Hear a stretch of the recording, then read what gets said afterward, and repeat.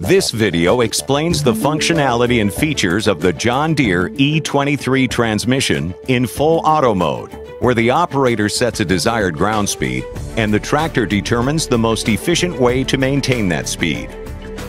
In full auto mode, the modules available to the operator are max speeds and set speeds. Set speeds can be viewed on the transmission and run pages, but can only be adjusted using the set speed adjusting wheel on the transmission control lever. In the full auto mode, the efficiency manager is always on, meaning the tractor will automatically control the throttle to change engine RPMs. It will upshift or downshift gears to maintain the operator's desired ground speed based on current engine load. Bumping the transmission control lever makes large ground speed changes. Finer speed changes are made using the adjusting wheel.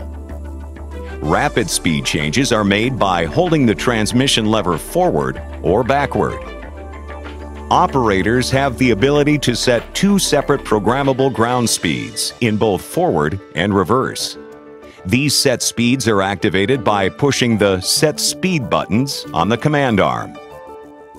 To change the set speeds, remove the tractor from park and place the transmission control lever into neutral.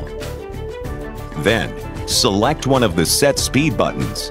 Set Speed will become active and indicated on the corner post display.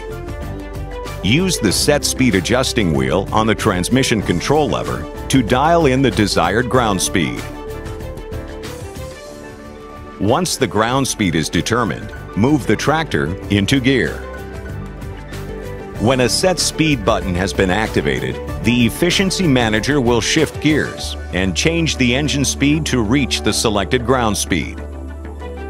An outline box will appear on the transmission module to show which speed is active, and the Efficiency Manager indicator light will be visible on the corner post display.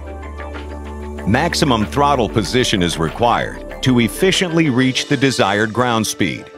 Engine RPMs will increase as the tractor makes automatic adjustments under changing loads. The Set Speed adjusting wheel can adjust the set speed value while the tractor is in gear. Bumping the transmission control lever forward or backward deactivates the set speeds. Ground speed will then increase or decrease. When shifting between forward and reverse in full auto, the tractor will return to its last known ground speed.